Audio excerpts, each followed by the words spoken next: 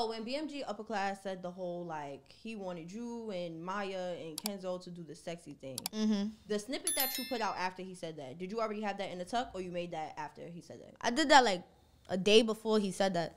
Wow.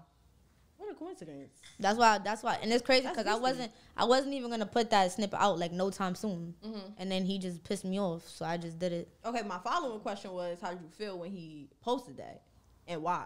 I just feel like he was being a clout chaser, like, and I feel like he looked dumb because it backfired on him. One, because everybody was calling him a pervert, and two, because I shitted on him with the Triller. So it's like, you not trying to play us in a sense, because I understand what he's saying, but I just feel like that wasn't something that you had to, like, put out there. You could have, like, DM'd us or some shit like that. Yeah. Now you did that, and now you look dumb. Now he asking me to be on his podcast. Right.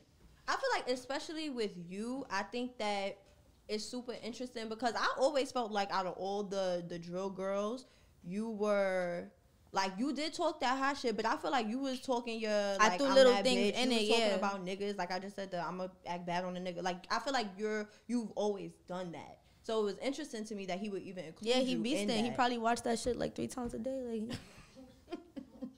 What's up, y'all? It's your girl, Brianna Imani, and the clip may be done, but there's still more to come. So make sure you like, comment, and subscribe.